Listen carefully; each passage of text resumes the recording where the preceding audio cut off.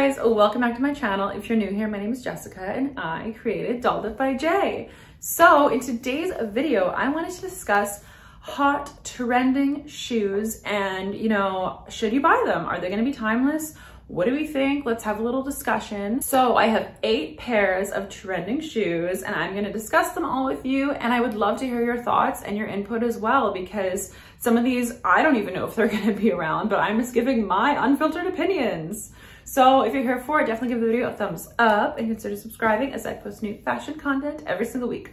All right, let's get to the video. First on the agenda, I have to discuss the Versace Medusa Aevitas pumps. Honestly, if you have been on Instagram anytime in the last month or so, you would have seen so many girls posting these crazy sky-high platform pumps. They are super sold out everywhere. If you can get your hands on them still, great. I think that they're kind of like a cool moment. They are not my personal vibe, but I can see that this trend is really it might just keep kicking off. We might see more designers coming out with styles like this, as you will see in one of the next shoes I'm going to discuss. These are a satin pump. The platform kind of juts out a bit, and then they do have a dangling Medusa head just on one of the shoes, and then also crystal embellishments on the top strap. Now the top strap is looks a bit dangerously dainty considering how bold these shoes are. They designed that for a purpose, and I'm sure that it works just fine. Now, the one thing I will say is that satin shoes, especially in some of the colors, like the lighter colors they offer in the pink, I think the pink is super fabulous, like Barbie moment.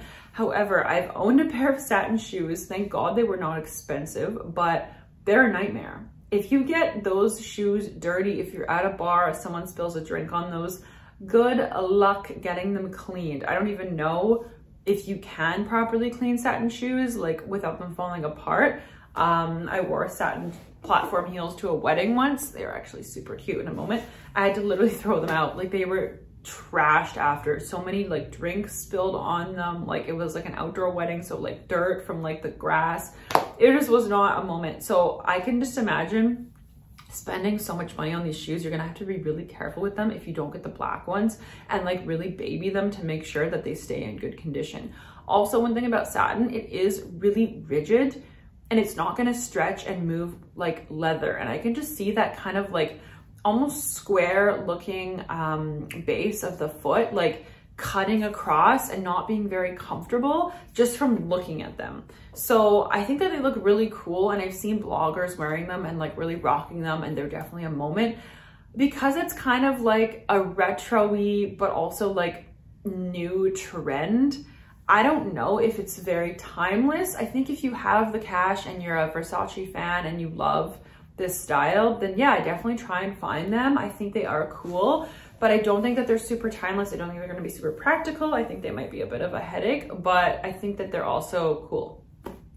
Okay, next is the Valentino Tan-Go pumps, or Tan-Go pumps. These are kind of an adaptation. I actually like these a lot better than the Versace. I just think they're cool. I think this Mary Jane style, we're probably gonna end up seeing a lot more of coming into spring, summer. But these Valentino pumps are also super selling out as well. I saw them the other day and I was like, oh wow, they have a size 7 and a size 11 online in the UAE. Wow, okay. I think they look really nice on. I think they look kind of sexy, Gossip Girl vibes. I think they're awesome.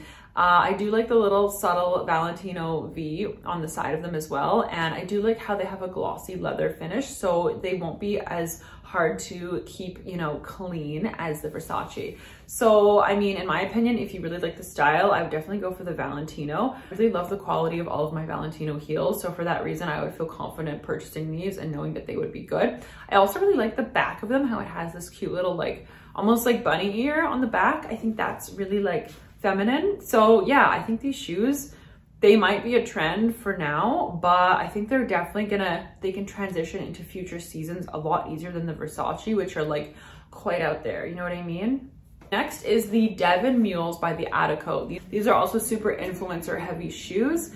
I'm sorry, I don't love them. They're a little bit too out there for me. Just the geometric heel, it's a bit odd. And also they offer them in like really strange colors. Like there's like bright orange, there's neon green. They have like a bright pink satin though, which is really cute. Bright pink satin is also like very trendy, I noticed, for the season. Like Tom Ford has even a gorgeous pair. You saw the Versace ones, and now these, I think Amina Muaddi, the Mach Mach shoes. Bright satin pink is like hot. Honestly, I just don't love them.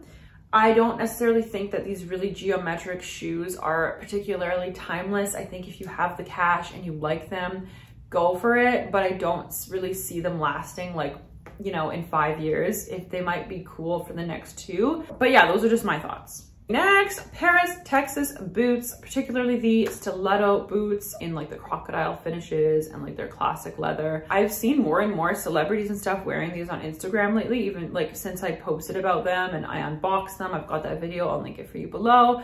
I was trying to find these boots as well while I was shopping in the UK, and it was like a needle in a haystack, but there are lots of them online. And yeah, honestly, from my experience with these boots, I haven't done an update yet on this channel, so I just thought I would tell you now.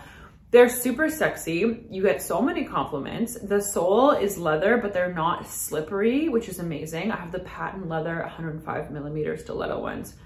Chef's kiss, sex appeal, sex appeal, sex appeal. I love these boots. I think it's my favorite pair of boots I've owned in like years. I love them so much. I also think for a luxury brand, the price point isn't so offensive that it's unattainable. They were under $1,000 Canadian, so I'm happy with that for a nice luxury Italian leather boot that's leather all throughout, inside, lining, sole, everything.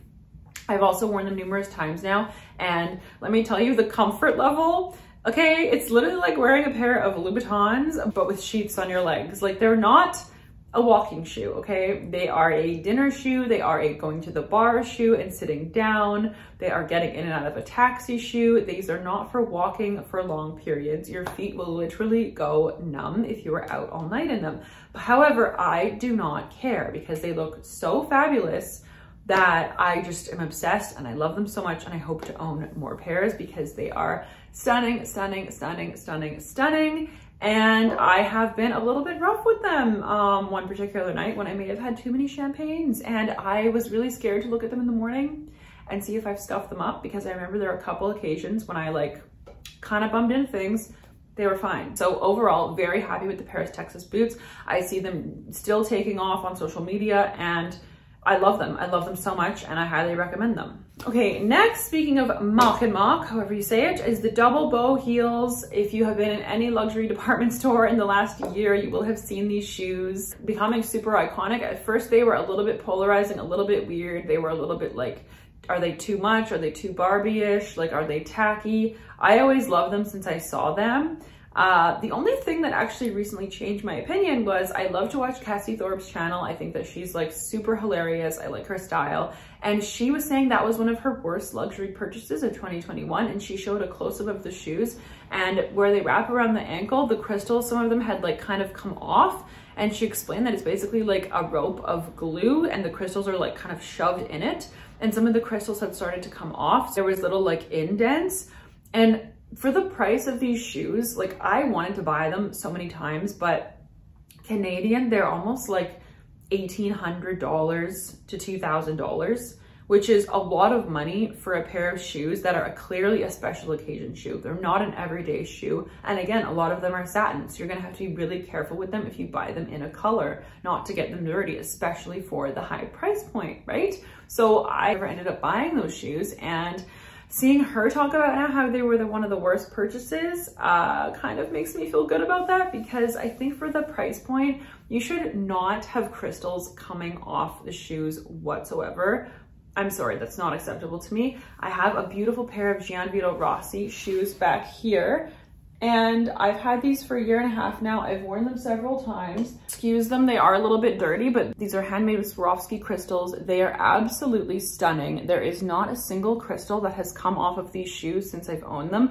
Yes, they were about the same price as the Mach Mach, but the quality of these is amazing. The heel stoppers have not worn. The back of the heels still look impeccable. And I'm honestly very happy with these shoes. That's why I always vlog Gianvito Rossi, because I own a pair like this and I think they are exquisite quality, and I'm always interested to see what they put out. Some of their styles are a little bit boring lately, but honestly, if you like a nice Swarovski moment, maybe check those out. I think these are called the Metropolis shoe, because I can attest that the quality is amazing and you're not gonna have crystals falling off like with those shoes. Okay, next is a shoe that is super, super trendy, and I really wanted to possibly buy it for New Year's, and then I was just like too jet lagged, and they closed all of the roads around the Dubai Mall at 4 p.m. and I had my hair done that day. There was no way I could make it in time. So on the next occasion, these are the Rene Caovilla, I think that's how you say it, the Cleo Sandals. I've seen so many posts on celebrities the last probably 6 months, especially during the holiday season, wearing these shoes. Now, I know that the beaded ones are very popular as well, but specifically these Cleo sandals seem to be a classic for the brand. And I've always thought that their just flat sandals were super beautiful with the crystal embellished bows and so many fun designs. But the Cleo sandals have really gone crazy in popularity, especially during the holiday season. And you know what, for a crystal adorned sandal, I think these are about like $1,000 or so plus, but Louis Vuitton charges 3 times that for some of their crystal embellished sandals, given they are all over the shoe, but some of them are actually $2,000. So the price of these aren't horrible in the world of luxury. Like, I hate to say that, like, oh my God, $1,000 isn't that bad for shoes, but they're, because they have the crystals on them. That's just what I'm trying to say. I have not tried these on yet, so I cannot attest to the quality, but I have the wraparound on the leg, which is super sexy. I'm always into that type of style. I think these are a really classic piece, and whether or not they burn out in popularity, they're super almost neutral, because you can buy so many colors. You can buy the soft gold, bright gold, you can buy a silver, you can buy satin ones. I think they have leather ones. There are so many options, and these are just a really classic shoe to me. I don't really see them going anywhere soon. I might be wrong, but I think they are a good purchase for your wardrobe, and for special occasions, I think that they are so easy to match with so many different items. Okay, yeah, and next, Amina Muaddi strappy heels. I don't know the name, I'll put it on the screen. Don't love them, not for me. And then the flounced heel, how I feel about that heel, if you haven't subscribed to this channel, it's just personally not for me. I love a lot of her shoes until I see the heel. That's just, it's just for me. I just don't necessarily know how timeless they're gonna be. It's still a relatively new brand. I think it's amazing that the designer is so young. I think she's in her early 30s, and she's like taken over like every Instagram model's closet and every celebrity. I think that's awesome and so commendable. Personally, I just am not in love with the type of heel. She does have regular stilettos, but it seems to be the ones everyone are always crazy about are like the flounced heel. However I don't even know, I just call it a flounced heel. And then these next ones as well are the Begum crystal heels. To note quickly, these are kind of like a princess shoes she has. Those were super popular last year. I think they're gorgeous. Again, I don't like the look of the heel, and especially the plastic ones. How that heel is like really like kind of thick looking on the back looks a little cheap to me, but I love the front of the shoes. I wish she offered like a different heel style, but with the crystal on the front the same, would have been gorgeous. I don't see these going anywhere. They have tons of stock on like Farfetch, Matches Fashion, Saks. All of the luxury retail websites have tons of Amina Muaddi. It's not going anywhere, these shoes, and she's just creating more and more versions of them. So, I mean, my personal feelings aside, I think that if you are looking to invest in a pair of these, I know that they are known to be hard to find. They sell out fast, they're unavailable in some stores, or the sizing is limited. So yeah, if you're into them, I would definitely try and go for it, because I don't see them going away anytime soon.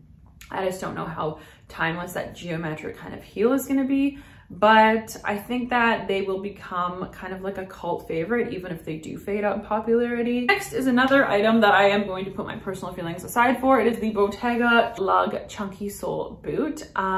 Personally, I'm not a chunky sole boot lover. It's a little too rock and roll for me, a little too grunge. Like, this is about as grunge as I get. It's like wearing a hoodie on this channel. That's like literally in my day-to-day life as well, like about as grunge as I get. But I think that these boots on the right people look really cool. Like, especially like chic looking girls wearing them with like, you know, a skirt and then a cute like blazer or something, or like a puffer coat with a skirt, or even like, you know, a nice tight legging and like a cute just like winter sweater. I do like how this sole is chunky because obviously if you're walking around a city and it's snowing, it's raining, you don't want to be wearing a flat, slick leather boot where you could slip and hurt yourself. I've done that so many times in Vancouver. It's not fun. So I can see the merit of why these boots are so popular, and also just the chunky soles in general are like very trendy at the moment and they're not going anywhere fast. These boots are available in an array of neutral colors. There's obviously the black, there's like a white. I think there's a couple different like creams and beiges, a brown.